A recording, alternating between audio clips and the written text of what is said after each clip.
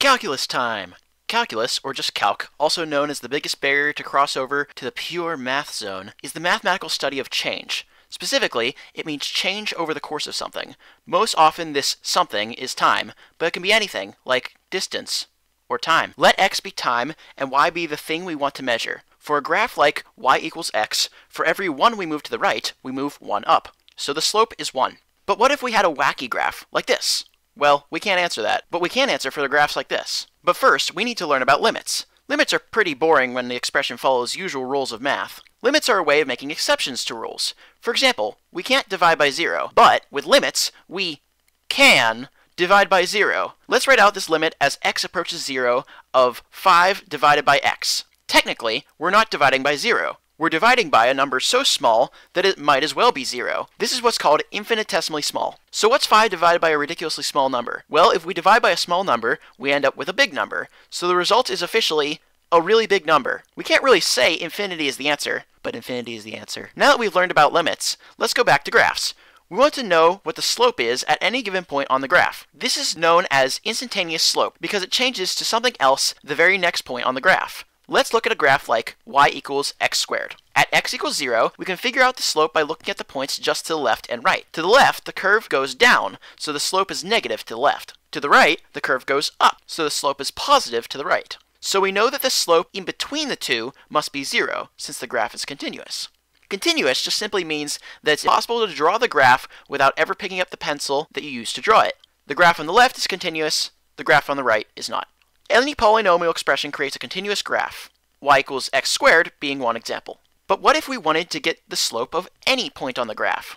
To do this, we take the limit as x approaches 0 of a function evaluated at x plus h all divided by x plus h. That's a crazy way of saying we find the slope at that point. Now, the arithmetic involved with calculating this limit is very important, but it takes forever and gets old very fast. Instead, let's use some easy examples to take the derivative of y equals x squared. First, you look at each individual term of an equation. Here we have y and x squared. If the term is a constant, or has no variables, it becomes 0. If a term has a variable in it, we reduce its power by 1, and then multiply by that original power as a constant factor. So x squared, when derived, becomes 2x. 2 is the constant because 2 was the original power, and the power becomes 1 because that's 1 less than 2. Finally, after deriving a term, if the result is not 0, you must add an indicator that you have derived it. For example, y when derived becomes dy, read as the derivative of y. X squared when derived becomes 2x dx, 2x from the rules we mentioned before, and dx as an indicator that this term has been derived. Another important note, d is not a variable. It is just a letter put in front of another variable to indicate that it has been derived. So our final equation is dy equals 2x dx. We can clean this up one more time by dividing both sides of the equation by dx. This gives us dy dx equals 2x. This is read as the derivative of y in terms of x is 2x. So now, what do we do with 2x? Well, we can now plug in any value for x, and we can find out the slope of the graph y equals x squared. So if x equals 7, then 2x equals 14. So the slope of the graph at x equals 7 is 14.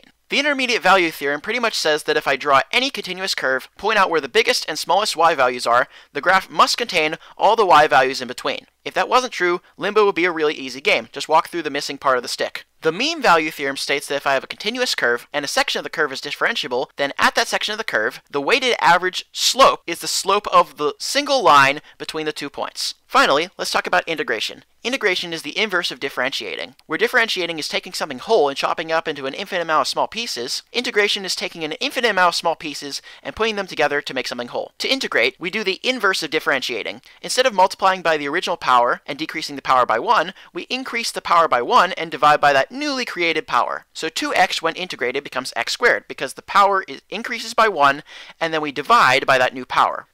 It's almost like doing an operation and then doing its inverse doesn't change the result. Wow, what a surprise! That's exactly what the fundamental theorem of calculus says, that if I take the derivative of the integral of something, then it's just that something. There's just one more thing to keep in mind. It doesn't work the other way around. The integral of the derivative of something does not necessarily equal that something. Why? Well, remember how the derivative of a constant is 0?